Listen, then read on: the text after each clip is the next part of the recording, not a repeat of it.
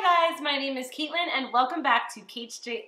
Today we are making cauliflower rice and we are doing it so it tastes like Chipotle's lime cilantro rice. Why? Because why not cheat with some delicious cauliflower rice at home? Now, the obvious and easiest way to turn a head of cauliflower into some nice rice-sized pieces is a food processor. But that equipment can be very expensive and not everybody has one, or sometimes you just don't feel like taking out your big food processor. So we are going to be making our cauliflower rice with an old-fashioned cheese grater. So we are going to start by taking the head and pulling off all of that excess green junk towards the end of the stem, and then we're just going to grate it up.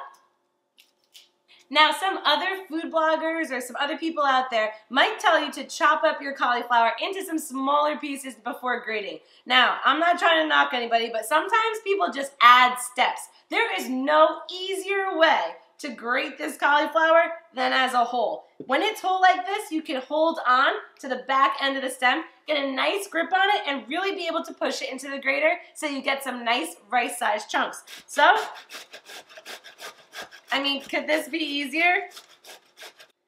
As you can see, just like that, we got some nice rice-sized pieces here, and it didn't take much work at all. So this may take you a minute, but you're just gonna rotate your cauliflower and kind of evenly grate it.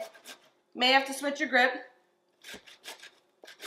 All the way around. So it may take just a little bit of elbow grease and it may be a little bit messy, but you could get that whole cauliflower down into some delicious cauliflower rice.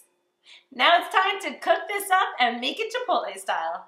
So we melted up about a tablespoon of butter. We're gonna use butter instead of any kind of olive oil. I guess if you wanted to, you could substitute, but we're gonna use butter here. And then we're just gonna dump our cauliflower rice right into our pan.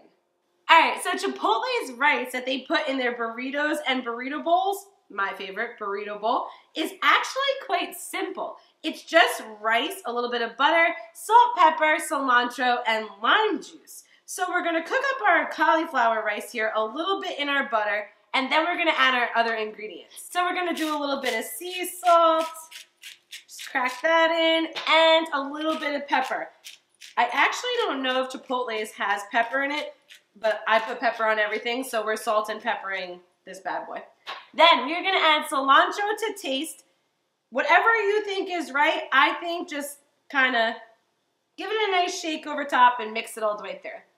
Alright, now for our lime juice, we're just going to slice the lime in half and go ahead and squeeze it all into our rice. You don't want too much. You don't want the lime flavoring to be overpowering, but you definitely want to have, that's kind of like Chipotle's secret ingredients, the lime in their rice. So you definitely want to taste it, not overpowering.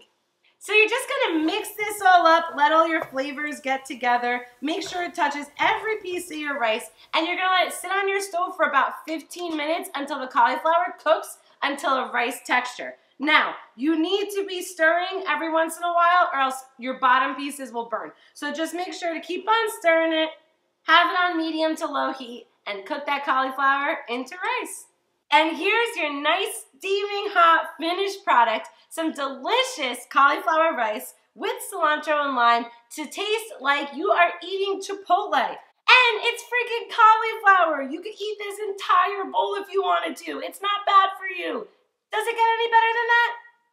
I know you guys all like some other rice recipes out there, so comment below this video and let me know what other rice recipes you would like to see using cauliflower rice. I'm already thinking maybe some Chinese style fried rice. Just throwing it out there. Please subscribe to Cait Xo for more fun recipes every Tuesday. Tweet at me at Cait Xo, comment, do everything that you need to do, guys. And other than that, I'll see you next time. Bye-bye.